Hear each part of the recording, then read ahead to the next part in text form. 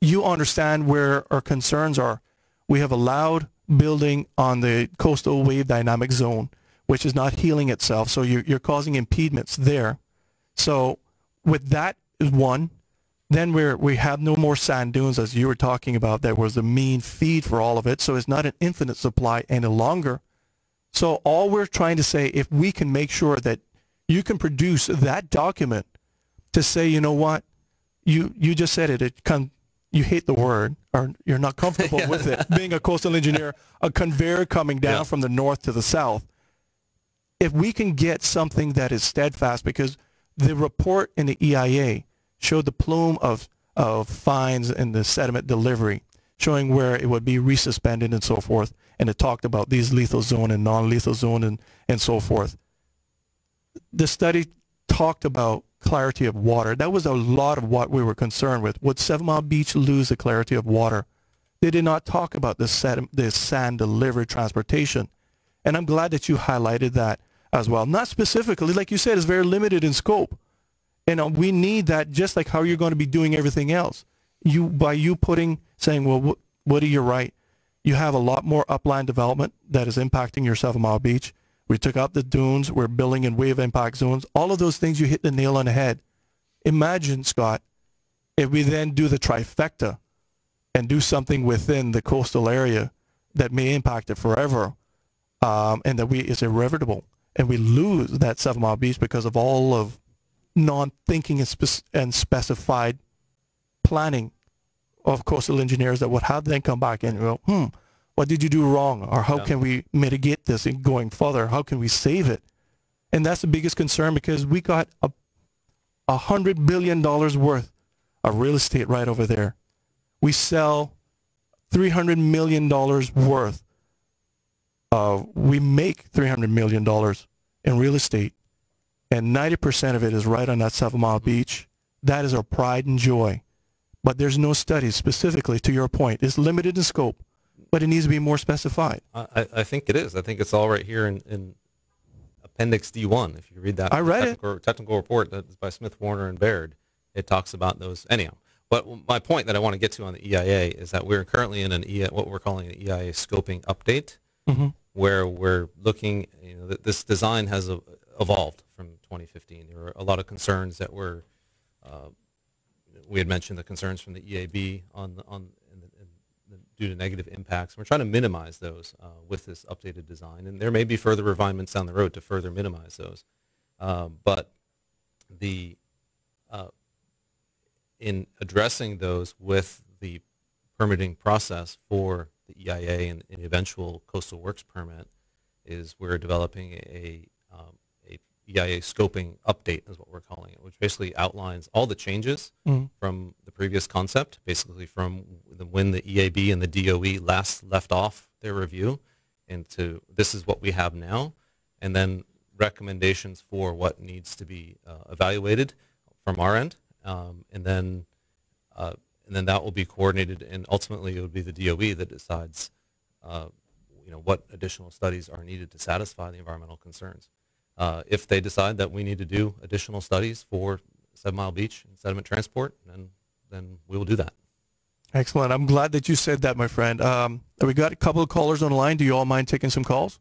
Sure. Can I just real quick before we jump into that?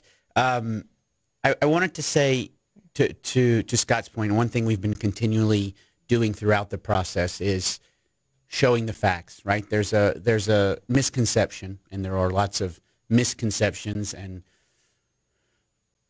ideas out on the internet floating around that as soon as the referendum goes one way or the other, if it goes in favor of the pier, that will be on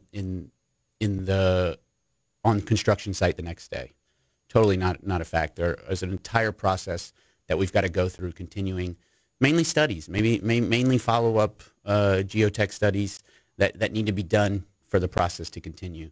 And I mention that because, we've been coming down here. This is my third time on the show. Yes, sir. Every time we come down here, we engage individuals to address some concerns or lack of information we had. I went to a meeting at a small business a couple weeks ago, and an individual told me that there was no Oasis class ships on order. The young gentleman told me he had read it on the internet and it was true. And I said, well, I actually work for the company. We have 2 actually on order, and one of them I have seen with my own eyes.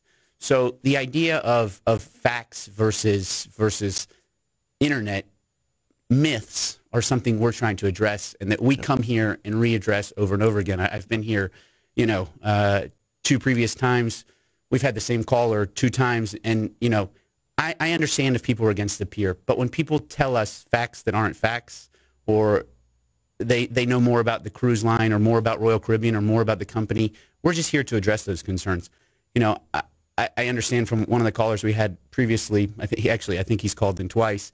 He said he used to be a customs official, and he understands how the immigration official, excuse me. Yeah. And he understands how the cruise lines work and how this process can be done better and everything like that. I used to work at Papa John's for 2 years. I don't know anything about a pizza oven, right? So we're cruise lines, and we understand that this is all about guest experience for us. The government here has put together the best deal possible. And Woody, I know you called me a shark last time, but I was a compliment. I appreciate You're a great white eating the minnows that are our government. That's plain and simple. Quite the opposite. In this instance, I do take that as a compliment. But in this instance, it was a mutual eating of each other. Have you ever seen the picture of the python and the alligator in Florida where they ate each other and they both died? This is what has happened in this deal. The government was able to negotiate 3 pieces of the puzzle that normally are not always there. They maintain operations. I can go out tomorrow and get you cash on the barrel today to do this deal if you would give up operations. They kept it. Port Authority of Cayman Islands will not relinquish any operations. Secondly, there's no reduction in the revenue stream over the years. Michael Klein did a study, it came out in the Compass just a couple weeks ago. He showed that it basically is going to stay flat if there's no additional growth beyond the 2.5. We know that 2.5 million guests will come here the day the piers are completed. We're confident of that because we control the itineraries. Thirdly, so you can guarantee those numbers? Yes. We will. See, before I've been asking. We won't guarantee them on paper, but we can guarantee them because we've got to finance the debt because we are the signatories. And that's the third piece of the puzzle. The government is not going to have to sign. We can either guarantee the numbers or pay back the debt. Why would we want to pay back the debt when we can just bring the people?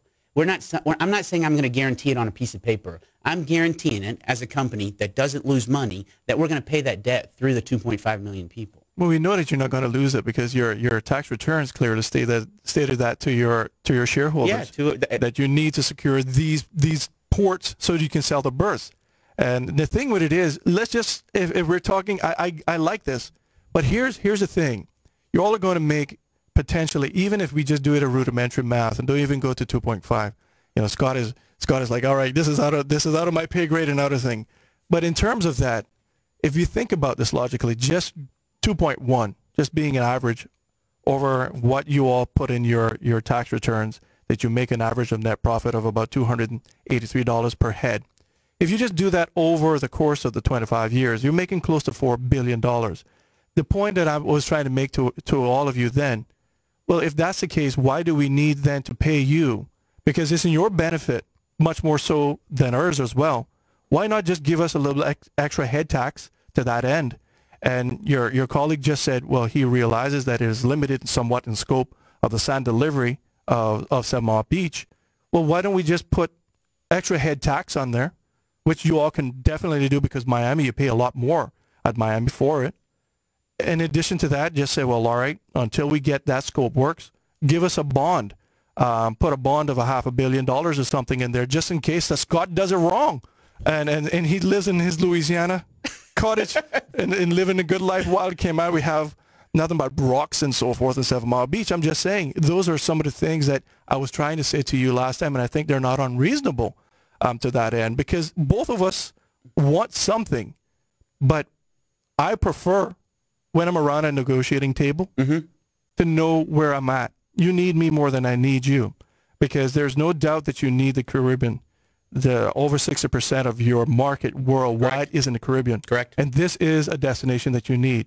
So frankly, I have leverage. You need me more than I need you. I'm not a government, but I'm just talking my people. Yep. So if you can give us higher head tax and put a bond on there, then I don't see what anybody will be complaining about because then you can make sure that we're all taken care of somewhere down the line instead of us holding the bag at the end of the day. Because ultimately, there's no free lunches for anybody. You nailed and it. you know that. You said it correctly. So it's possible to raise the head tax, right? That's something that other ports do. But I said there's three pieces of the puzzle. Then the government is going to have to make the guarantees. Then you are the one signing on the loan. So it's a give and take. It's a balance. And what I think we have hit a balance that is a scale with three sides to it that is perfectly in balance on the three sides. So you can raise the head tax, but then who's going to take the loan to finance the $200 million plus? So we're going to take a loan and increase you don't need a loan. tax. You don't need a loan. You got $200 million in your legal fund that you pay for legal fees all. Royal Caribbean does not pay $200 million in legal fees. You have those. What I'm saying, you all have a $1.8 billion. You don't need to finance this in any capacity. And we agreed, and that's part of the birthing preference project, was that we agreed to loan the money to the winning bidder, and that's how we were able to secure the birthing preference. But the winning bidder, it's a call option. And so the winning bidder decided that's not how they wanted to finance it, because we went to market and were able to fund it in a much cheaper methodology. I mean, you understand that there is better interest rates out there that people can attain, especially on the size of this project. Sure. So by putting in a large equity chunk, greater than the 20-30% that most people would do on their houses in a typical mortgage in the United States, we're able to fund this project in a way that makes it a win-win for everybody involved. And to your other question, related to the bond, we haven't signed anything, right? These discussions are still, we are waiting on the process to go forward. We have a document that has general parameters to it, and there are some open pieces to it that need to be finalized before we go forward. But what we need first is for the people of the Cayman Islands to continue absorbing these facts, right? So we are, people ask me, are you guys, what's your response to the judge's ruling yesterday? We're totally fine with it, right? Like, we are here and letting every single piece of legislature process happen, voting, the people's rights to vote. Judicial has now gotten involved. When the people make the decision and the people have all the facts, then we'll go forward just as they want. And if not, we've said it a million times, we'll continue to bring our ships, but we will not have the ability to bring our bigger ships. And over time, that will result in a decline in the number of cruise passengers that come to the Cayman Islands. And one other quick... From the cruise lines? I believe definitely from Royal, but if you look at the ships that are on order, you've probably heard the number 115 ships on order. That's basically confirmed orders. 50% of those ships are less than 1,000 passengers, the small guys. And I'm close on these numbers, I'm just assuming. The other 50% are 4,000 plus, right? And even bigger than that, 5,000 plus. Right now, there are 9 ships in the industry that are 5,000 plus. In 10 years, Woody, there's going to be 27 ships that are 5,000 plus. And those are ships that are on order, that are coming down the line. And that's only what we know about, right? So Royal Caribbean, when an order happens, we have basically 4 different processes. One is the 10, 15-year model down the road. My guys in the design team are looking at the project of what they're going to put out. Secondly, we go and we have a handshake deal with the shipbuilder. Hey, next year we're going to start, because they're in 6-year order modes, to put it in. Second is we have a signed deal, and fourth, the process is underway. So we only know what is actually out there in those 2 last areas. The other 3 and 4, we only know them as companies.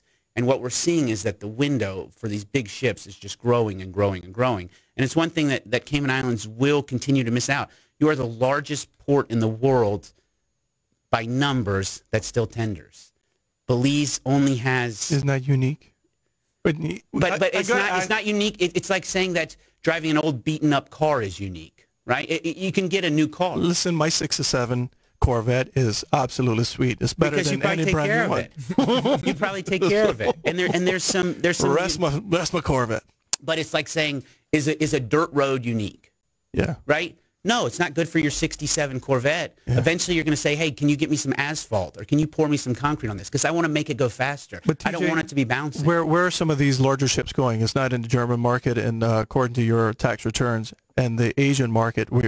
I remember the description. I thought it was really good that you all put in there for your shareholders, that the new German ship that's going to the German market, the large one, is going to be outfitted with very German-esque feel, so they can feel really back at home. And then the other ones are going to the Chinese market, very outfitted with a lot of Asian, a lot of Chinese influence. Yeah. So where are most of those going? Not to the Asian market and to the European market? No. And normally the European market, the larger ships will shift. So as the seasons change, so currently we have 3 year-round Oasis class in the market, in the Caribbean market, and then 1 that's in the Caribbean. Next year, when the 5th Oasis class comes online, it will start off in Asia. So we'll have 5 Oasis class and 3 in the Caribbean and 1 that bounces back from the Mediterranean and such. So, and then we have another one in a couple years after that. So they're always going to stay in the Caribbean. Like you said earlier, 60% of our market is the Caribbean. That's right. So our biggest money makers and our best ships are these big guys. We need to keep bringing. You say that about Freedom class as well. And now we've gotten better. We have a better ship. Here's the thing that I have, and it goes back to that question I had from an individual who told me that there's no such thing as the next Oasis class, right? The next Oasis class ship. He was dead set in his mind that it didn't exist. And I said, I don't understand where you're getting this from. He said, I read it on the internet. It's true.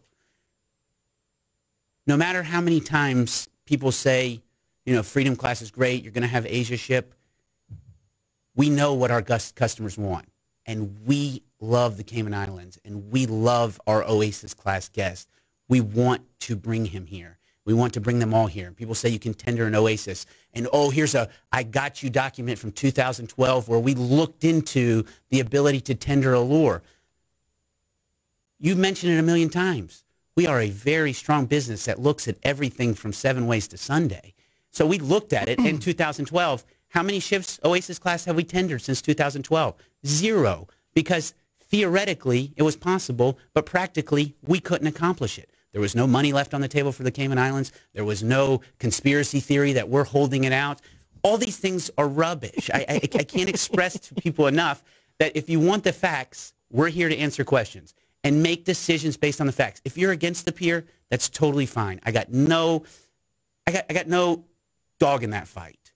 But if you want to make your decision based on facts and information that we as cruise lines, who know our guests better than anybody, that we can provide to you, that's what we're here to do. We have showed up at small business meetings. I've showed up at your show every single time you've asked me because I've got nothing to hide. I'm not trying to pull a shell game or a fast in. Everything a part of this deal is wide open. And we understand that there are environmental concerns. And we understand that there's things that are going to need to be addressed following the referendum. But from a business case, from a guest experience case, from a better deal case for the government, none of those are facts that people can change reality. The reality is what it is. And one of the things I greatly appreciate, and I commend you, Woody, is that you're able to have these conversations, right? You are I hate talking politics with certain people because they get so emotional.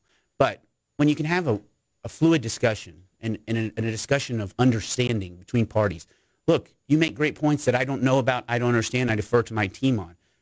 And I respect you for it, and you do your research. But we have a discussion. There's so much information where I've gotten yelled at by people with just misinformation. They're yelling at me things that are not true. And so we're just here. We're going to continue to be here. As many times as you invite me, I will come here and answer questions, and I greatly appreciate it. And one thing I'm excited about, we got to go and take a break and pay some bills, right? Okay. But here's one thing I'm excited about, TJ. Okay. Is that it's not off the table yet that you would not be considering, wouldn't consider a bond to make sure that we're all secure, to make score.